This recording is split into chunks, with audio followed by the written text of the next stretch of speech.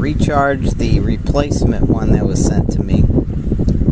Charged it to 100%. I used it one time. Same thing. It got around like 60 something percent. Stopped charging, went to 0. I recharged it just to make sure. Now remember, this is the replacement one. Charged it up. Got to 60. Oh, did you see that?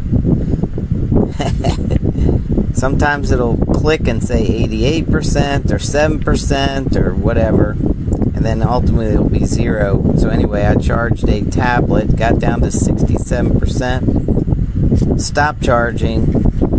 It was kind of like stuck on 67%, wouldn't charge anything else. I held the button down, then it blinked 0, and that's it.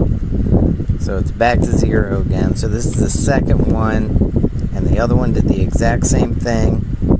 Different charger, different device that I was trying to charge. So, yeah, I'm over here on a trip out of the country, and this thing is dead, just like the other one. So I'm going to have to say